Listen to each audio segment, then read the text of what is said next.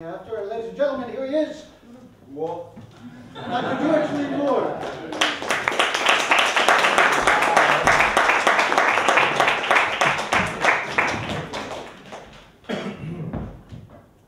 Thank you so much for coming. This is for our intellectual community.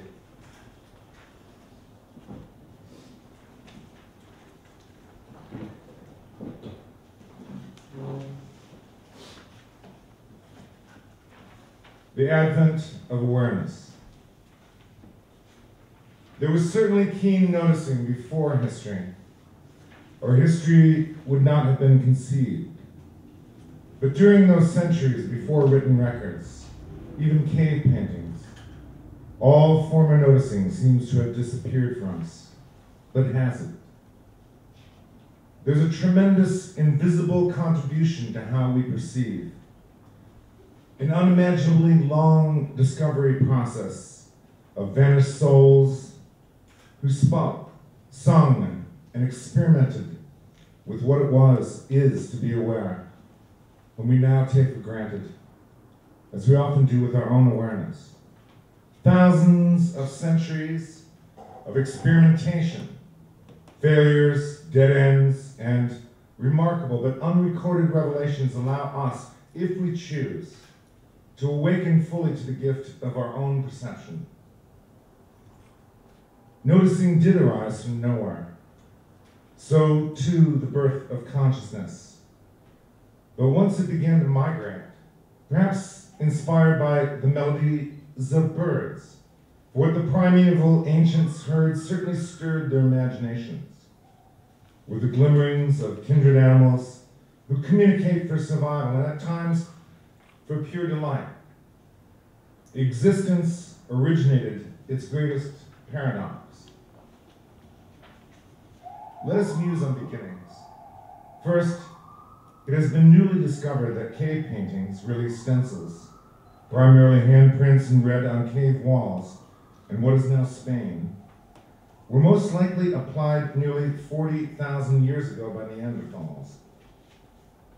This remarkable find, based on improved dating techniques, reveals that consciousness is not exclusive to our species, nor is art. Representational mirroring was originally sacred and filled both artist and viewer with awe. To make an image of what Benjamin called ritual art, wherein the aura of uniqueness evoked the origins and mystery of consciousness. The experience was saturated with spiritual significance, as any religious rite or belief ritualized or codified into later orthodoxies, with what we may still consider the origin of authentic art. To mirror with an image was sacred, and it still is, if we consider what it reflects. The original miracle, the miracle of awareness, so often alienated and ignored, allows all things and subjects to be and to become. For without our noticing, it is impossibly hypothetical to maintain we, indeed the universe, exists without someone, even if it be a Neanderthal, to notice it. The image may be worshipped, but it is the making, poiesis, which is sacred. The process by which we create that mirrors the origin of our creation. Consciousness could not exist without language. Consciousness begins with, or I experimentally maintain, a gap between one thing or subject indicated and assigned represented, be it image, note, or word. Again, one thing or subject is indicated by a sign, but to cross the space from sign to referent requires an invisible presence, or rather presencing, because all is in time and a becoming. To ask why the eyes of awareness open may reveal why and how we perceive now, as our origins reveal our originality. All things, worlds, dreams, souls, life, appears, flourishes, fades, and disappears, only because at least one consciousness notices. It is everything and absolutely nothing. Pure appearance. The only thing that is not a thing, yet from it we all existence appears. If consciousness begins when a space between a sign and a referent is traversed, the invisible present sing, our becoming, discloses the riddle, the sphinx, the mystery of our being here and our being aware. If we consider the signs, both our origins and outcomes subtly change by how the space is filled, how we experience and why we create. Speculative need not mean idle here. We ponder to pursue, to engage our being in time once on earth. Though we may infer a long struggle and composite prehistory, consciousness did develop in seeming isolation on earth, but why? If, as the anthropic theory of the universe maintains, featured at the end of Stephen Hawking's Brief History of Time, the universe was here to be noticed. All biologic life rises and struggles not simply to survive, but to be aware. We are witnesses not only to ourselves, but what the pre-Socratic Anaxagoras called the all, and this would comprise our sole purpose. The rest is freedom. For if consciousness is coextensive with language, one sound, character, hieroglyph, cipher, ideogram, etc., or image stands for something else, an elephant's trumpet to signal danger, a dolphin's whistle, or is it click or chirp for delight, etc. Tree will indicate a tree in any language. Then we may have been lifted by, stood up into consciousness. And all of evolution culminates in awareness.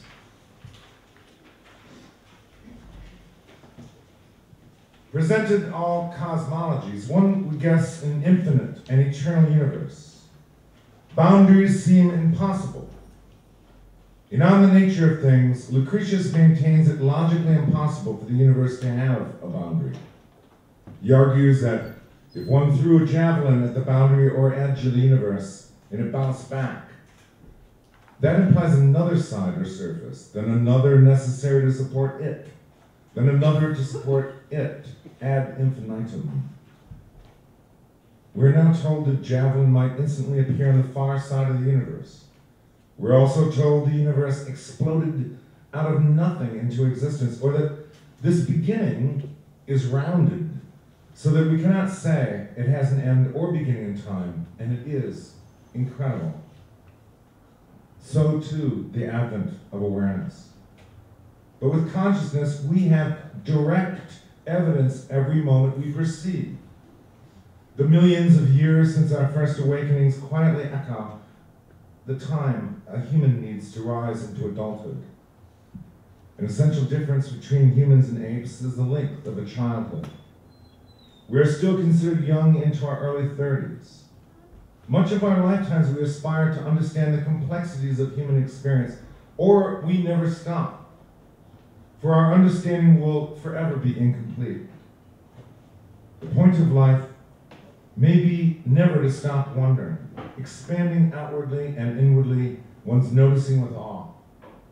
Just as incredible, we seem to lose awareness when our bodies expire. If our bodies disconnect our minds, and we utterly vanish and remember nothing, our every moment is incredible. If we muse on this momentarily and it instantly evaporates, this modest insight reveals everything. Regard your friend or beloved laughing, reading, or a stranger in the street.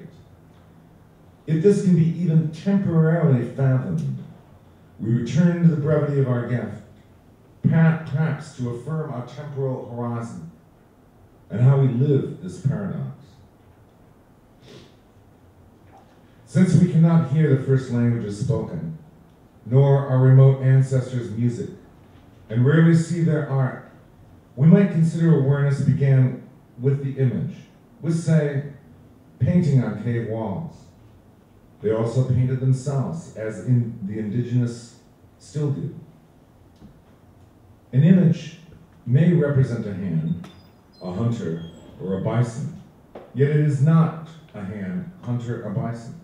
The creation of the image was saturated with awe, not to worship the image, though we can guess that superstition began immediately with mistaking the image for an idol that captures or owns the living subject. Just as now, we take the technologic product or commodity in the fetishism of capitalist reproduction, an object obsession for summing up or owning reality. But between the image and what it represents, say, fire, this invisible space traversed allows us to notice, to reflect back to our origins and to our future, celebrating that we can perceive, that we can see. How long have we regarded flame and fire? We marveled into flames as children, saw minute blues and trembling greens giving birth to yellows and reds, traced the wavering climb and shiver of heat, rise to whips and feathers, wisps and arrow points that strided off into air. And of the discovery of fire, it was ever in every creature's perception, fear, dreams, and wonder. We began to start it ourselves, to carry and conjure it, to protect, cook, clean, to light primordial darknesses as the faces of our friends, lovers, as our children in a brief circle of life could still see stars above the smoke. It is also the story of radiance within our dreams, the light within our souls, the warmth felt in love and colère to counter betrayal, the rays at dawn's edge, the great fire of our sun, and true illumining of a sudden kindness to forgive the world and fate, the enigma that our light will end. We carry that fire in our mind's eye, the magic of a changing insubstantial power, like consciousness. As it played on cave walls and gazelles fled, or stood ground staring in defiance at hunters deep into our early eyes, directly as pure image, which we recorded as real. Like faces and animals we imagine in cloud cathedrals above green forests, or blonde sand, against the blue of an ancient sky, the leap from real to image and back, bridges, colors, the scene and invisibilities of our imagination. If we do not look away, bedazzle ourselves into hallucination, the evidence that we can see and reflect remains unchanged. Fire lit the wall inside the cave. Might this explain why Plato's cave allegory is so archetypal? Reflecting our place among objects and each other as we spread across the earth to make a world. The imminently spiritual appeared with spirit worlds and images, which now reflected back to us, luring us up with an incredibly long effort from the blind materiality of instinct. The unconscious also must have made the transition from the organic unaware, pure instinct to partial awareness. As we rose from, though remain animals, the first glimmerings of unconscious noticing must have risen from the image within a dream, and later sound as image, as apositional text, drifting away from the necessity of instinct. Just above the instinctual, the image without mooring appears. It was not yet symbolic or anything but a reflection, a secondary negation, to reclaim or recapture, to own the exterior world. Once it demoors, separates, however, the immediate context is lost, and so too its biologic causation. In this distancing, we are exiled with an attendant nostalgia for that first determinism, the home of unawareness that haunts our every intention. Yet as we carry the image of that flame to apply, to illumine our awareness in any way we please, we rise into freedom. Initially coextensive with the body in our past, The unconscious mind must have grown with the conscious mind. Animist tribes identify man or woman with a bush soul,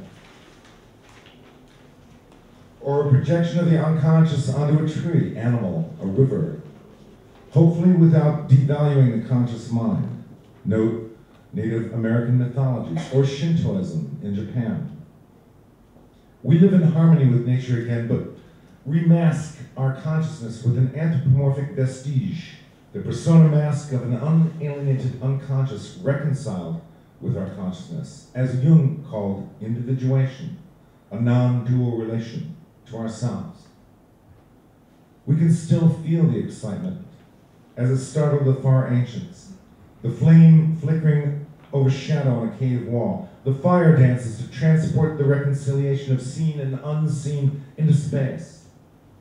This freedom with the immanent sacred in an Eliadian time vortex of movement, in a ritual wherein mortal bodies became works of art in space, as dance, celebrates our freedom to create now. Merleau-Ponty, in his lectures Consciousness and the Acquisition of Language, culminates a highly technical discussion of linguistics, phonetics, Piagetian cognitive childhood psychology to write. The initial form of language, therefore, would have been a kind of song. Men would have sung their feelings before communicating their thought. Just as writing was at first painting, language at first would have been song, which, if it analyzed itself, would have become a linguistic sign. It is through the existence or the exercise of this song that men would have tried out their power of expression. Could music have birthed consciousness? Was it ontologically and historically prior to image or word? Babies, prior to language and words, respond to the simplest repeated intervals if one whistles, hums, or sings to them. They brighten to hear any repeated melodic phrase. We need not press the analogy that babies echo the evolution of all awareness after their first exposure to air, as an evolutionary cameo repeat, but it does resonate. A note is a sign, but is far less abstract than a visual mark or spoken word. Yet, what does music refer to? If not programmatic, when melodies imitate natural sounds, as opposed to absolute music, music is free of all imitation. Music stands for nothing but the imagination's freedom. Music, like mind, is an invisible art. It is the only art which animals seemingly without consciousness practice, and they sometimes seem to enjoy our music. We may assume there was melody before human consciousness, for there is certainly melody amongst birds now, and there's no evidence they learnt it from us. If we remove the flying reptile pterodactyl screeches and the wretched caws of blackbirds from the oral canvas of the primeval sky,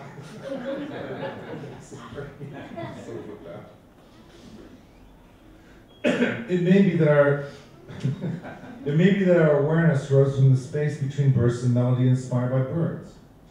The invisible presencing that fills that space with nothing, births everything, opens, as did our mouths, for something other than eating or sucking, to sing. And this may have been the birth of language, with singing first, then speaking, and poetry before prose, just as Vico would have it in his charming Nueva Ciencia, or New Science. Music is weightless, like space, light and time, transparent like mind. Music incarnates freedom through our bodies with dance to lighten us and to freshen language, lest it decay into monotonic utility. We play with time before we lose it to grace our earth with a symbol of our mortal eternity. We paint an image freely from the light of our courage, to be kind not just to kin, but to all who notice. Might this uncover the origins of democracy? Please bear with me as I quote from last year's speech here, the kaleidoscope of simultaneity. Noticing is the great democratic experiment to which governments or small egalitarian communities, even lovers, aspire. Noticing, not ideology, religion, nor the nation state, is our greatest community. Kant mentioned a sensus communis, or an invisible community of everyone who has taste, if they judge something beautiful, if not reflecting a private self-interest. But why limit this community to taste and the beautiful, or to aesthetic experience? Awareness is our first community. Everything that has, does, or will ever happen presupposes someone is aware, someone notices. From the advent of awareness, from our long rise up and into consciousness, from researches in every art and science, from the most intimate individual experiences, what is happening reveals what is noticed. How could this dilation of soul lend itself to any political experience but democracy? Before politics, there is the human soul. The word probably came last, but it is the greatest triumph in part because it is the most abstract. In this moment, Hegel is partially right. The progress of our spirit, or community of noticing, our actual and first democracy, as Weltgeist or world spirit, frees itself completely into full awareness. The word is transportable, malleable, and lends itself to time consciousness as reflection on the past and to anticipate the future, to planning, essential to agriculture. But abstraction is also the beginning of tragedy. Losing the concrete, and this is where I've always thought Hegel is tricking us, by confuting, equating the abstract with the concrete when it comes to consciousness, or what he calls the absolute. The full separation can divorce into a new idolatry of what represents consciousness directly to what negates it. The word with image and music creates a world. Together they pull us up into consciousness. We wake up. Yet our greatest invention can also lend itself to a reified betrayal of the origins of our consciousness and awe. It begins what Lao Tzu calls our loss of Tao, distracted by the 10,000 things, and is key now to how an object economy coalesces image, music, and word into fabricated commercials. Products abstracted from exploiting and potentially destroying human being. All respect for the word. But when words mean nothing divorced from the context of their reference, for those who use them to capture money in an ephemeral economy, awareness as image, music, and language can be synthesized, split off, alienated, to implant something like a virus into the most wonderful thing, which is not a thing, to parasite consciousness with illusion. Everything dies beneath the invisible sun of illusion. If painting preceded the word, and music preceded words as sound, consciousness owes not only its existence, but its resistance to art. And this makes art far more fundamental than economics, Marx's theology of the worldly God, which seems absurd to those who reduce experience to a pre-given bottom line. The revolt against the enslavement of our senses and ourselves means to live beyond the reach of chiefs, kings, sultans, pharaohs, Caesars, czars, and states, and now the global marketplace, which is no place at all but omniscient, to reclaim freedom through art. Consciousness has probably changed very little. If one still wonders or risks soul dilation before others in a contracted and falsely objectified world, one needs resist the technology of image replication, which can intercede between sign and referent, replace unique consciousness, slipping a two-way mirror into our awareness in which we see only ourselves in isolation or nothing at all, but a synthetically packaged illusion to slip in a self-replicating memory plug which can dominate the life of one's mind to exploit it for money. To deflect the intention while amplifying the interest of the producer of the object is to represent nothing but itself as something other than what it is. Technology is deemed neutral to disclaim the intention behind it. We pay for this false objectivity. We buy replicated objects and images of objects to mask our mortality. Our fears are virtually repackaged to promote economic dependence. We accept object information communication viruses, another interpretation of Camus's plague, establishing an I-it relation, Martin Buber, within our bodies, within our own bodies, until we encounter I-thou individuals and artists who express an active gratitude that we can perceive. To protest this alienation does not mean we must do so explicitly. Then a pre-given ethics and eventual self-righteousness of politics will predetermine and so replace art. But to evoke the origins of consciousness through metaphor and ideational creativity is to rebirth full individuality. To engage the struggle to honor awareness from the world's dawn means to revolt in spite of evident object slavery in behalf of a modest but inalienable freedom to create.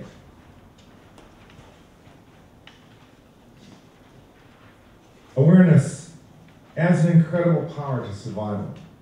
One can plan, one can make, use tools, construct, but one can also reflect on origins, mentally travel to the root of consciousness, to the inset flame of novelty. One may hear again one's true voice rise like a still flame, to hear what Heidegger termed the call of the self to the self. In independence and dilation of the soul, we return to the human community of all noticing, to awareness as our first community. Born to existence to serve no master, we each open a small frontier of time. Yet behind us, millions of years of building as well as breaking down and a kind of lateral development of our awareness, ever changing from moment to moment, echoes and rises. When we take for granted that we can perceive, the expansion of awareness ends in the object dominating the subject who sees it. When we remain grateful, we freshen perception and perspective to resist the reduction of markets and the private pursuit of money to dominate and atomize the all.